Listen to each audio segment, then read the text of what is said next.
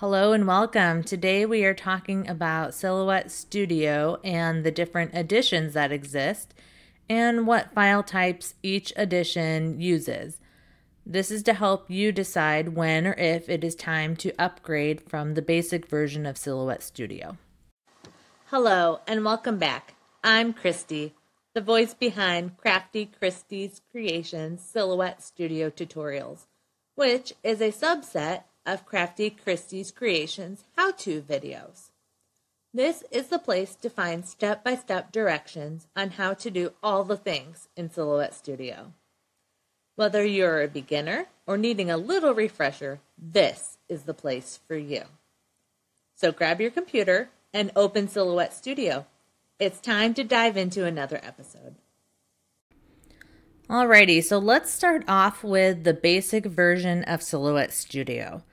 It can open up a .studio file, which is what I have showing here, a DXF file, PNG, and a JPEG. So I'm going to try to show you the differences in the different file types. So this one here is a .studio file.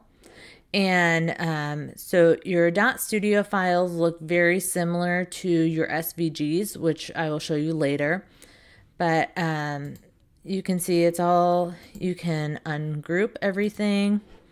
And then this is its own piece. Now this is its own piece. You could further go through here and you could release this compound path. And now each one of these is its own thing. So with it looking just like this, let's go to the Send panel and see what it looks like. And you can see it's automatically going to cut out around all of our pieces here, which is exactly what we want. So again, this is your .studio file. This is your basic file that you'll find in the basic version of edition of Silhouette Studio. This is the file type that you will receive if you purchase any designs from the Silhouette store.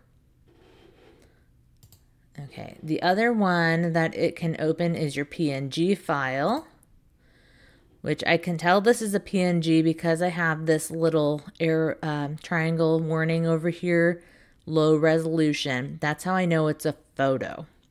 So what a PNG is it's basically a photo, but it has a transparent background, meaning right now this background is white, but as I take this and I move it off of my mat, it has the same background as whatever's behind it.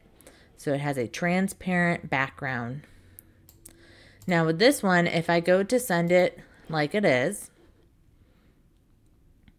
it doesn't really know what to do with it. Because it doesn't have any cut lines, it's basically just going to cut this whole box. So let's go back. In order to make a PNG file cuttable, you need to go over to your trace panel, select the trace area, trace everything that you want to make cut. And then, you kind of play with your threshold and such. And I'm just going to hit trace. And now, your PNG, you move out of the way. Now, this is your trace. And I could go through here. See, it's still one piece. But now I can go through here and I can give it a color. I can release the well, you don't want to release the compound path because that will do that. So let's make compound path. The only thing is you can't really ungroup. So the other thing, so that's the thing with the basic version is you get that. But when you go to the Send panel, now it's going to cut all the pieces out. Okay, so this is your PNG. You have an extra step you have to do. You have to trace your design before you can cut it. All right, and the other one that works in basic is your DXF file, which is this one. When I loaded this into Silhouette Studio, it was a lot bigger than my mat size. and I had to select everything and then shrink it down to fit on the mat. But when you go to click on it, you can see that each little piece, if I hit Control A to grab everything, it's grabbing even these little inside circle pieces. So that's the difference. This is, again, one you have to make 2 steps. But the thing with this is now I can hold down hold down Shift, and I can unselect my black pieces, and I can just use my pink ones, and then I'm going to right click, make compound path. And now I'm going to come back down here, holding down Shift, grab these pieces, right click, make compound path. Now this is one and this is one. So now when I go to send, it's going to cut everything like that. So if I go back to design and let's release compound path. Now if you go to send like this, it's still going to do all of the cutting fine for you. But as things get more complicated, and then if you went to move this design, each piece is going to move on its own. So it's really easier just to grab all the pieces, right click, make it a compound path. So now it knows that this inside is supposed to be cut out of that outside. So let me show you one other thing. So if I release the compound path and I grab all of these things and I go to give it a color so I can see what I'm doing, that's what it's going to do. Now let's see what happens when I take all those same pieces and hit make compound path. See the difference? So again, this is your DXF file. There's an extra step you need to do with it. You would have to turn it into a compound path before you're ready to cut. And then a JPEG, I don't have an example of that, but that's your normal standard picture. You can import that into here. A lot of people do that if they're making mock-ups for items they're going to sell.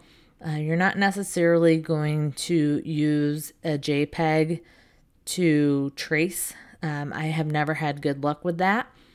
But so let's move on to Designer's Edition. So Designer's Edition will open your DXF, PNG, .studio, JPEG, and it will also open a PDF and an SVG file. So now I'm going to show you the SVG file. This is the popular one that is what you can purchase outside of Silhouette. A lot of people sell SVGs on different platforms, and this is the most common file type used in a lot of cutting machines. So here's a look at your SVG file. Just looking at it, you wouldn't know unless someone told you. You wouldn't know, is it a transparent PNG or is it a .studio file? They kind of all look the same. And then with this one, I can hit ungroup, and then that will ungroup my colors. But it is ready to send, and it's going to cut everything out just like that. So your SVG, you pretty much import it and it's ready to cut, and there's nothing else you need to do to it. That's why it's one of the most popular ones that everybody really likes. All right, and then in your Designers Plus edition, you can also import embroidery files. I am not an embroidery person, so I don't know a whole lot about that, but just know that that is an option. And then in Business Edition, you can import an EPS file, an Adobe Illustrator file. Those two are mostly files that are used. EPS files are usually used by different brands of cutting machines. I believe the Glowforge uses the EPS. And then the Adobe Illustrator file is usually where professional designers start designing all of their file types are in Adobe, and then import them into places like Silhouette. The other one that you can do in Business Edition is a CDR file, which is the Corel Draw, which I know a lot of people make their SVGs in programs like that. And then in Business Edition, you could import that into Silhouette Studio and use it here and cut it out.